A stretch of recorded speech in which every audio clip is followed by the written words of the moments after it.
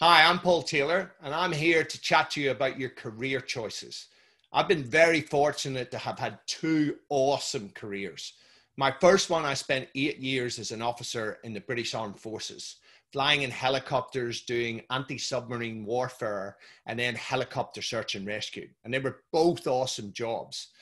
But before I left the armed forces, a number of friends of mine died in helicopter crashes. And it really got me thinking about what I wanted to do next. And I decided I wanted to do something that was meaningful and purposeful in my life. And now I'm a neuroscientist, an exercise physiologist, and nutritionist, and I'm doing a PhD in applied psychology. And I get to work with a whole range of different companies around Australia and beyond, and a whole heap of different individuals, helping them out with being a peak performer, being more resilient, but finding more meaning and purpose in their lives. And that's what I want to chat to you about today. So Professor Bill Damon from Stanford University is the world leader looking at adolescent well-being.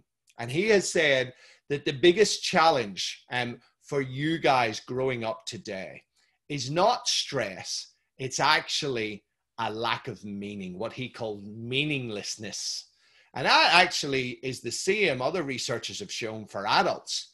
When you don't have meaning in your life, it weighs pretty heavy on you. Now, finding meaning is a pretty complex puzzle that you have to piece together over time.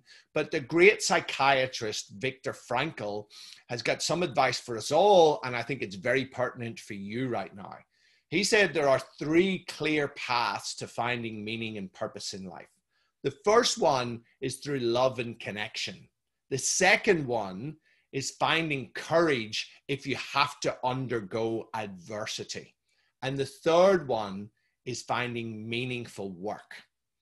So one of the mistakes that people of your age make is that they pursue a career or a course that their friends are doing, or that they think that they should do, that other people want them to do, or something that they think is going to earn them a lot of money.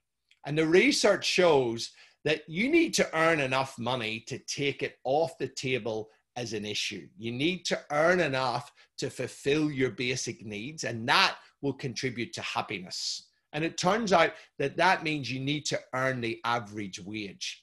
But after that, money doesn't contribute very much at all. What massively contributes is having meaning and purpose and being engaged in your work. And purpose is defined as passion in service to others when it comes to work. Let's think about it. This is really about you finding something that you can be passionate about. And you don't have to be passionate about it straight away. But for me, the key is looking at these different course options and saying, what am I curious about? What really piques my curiosity? What do I think I would be really interested in? Thinking about what problems do you want to solve in the world? What is going to generate that interest? That for me is the first piece of the puzzle, is finding something and pursuing something that you are curious about, because that will bring you passion. And if you're lucky, you'll end up with what the Japanese call ikigai, which is this beautiful concept that they have shown is key for a fulfilled life. It's doing something that you love, and that thing you're also good at, and it's something the world needs, and it's something that you can be paid for. That is what we talk about when we say meaningful work. So what I'd like you to think about is, what are you curious about? Not anybody else. What are you curious about?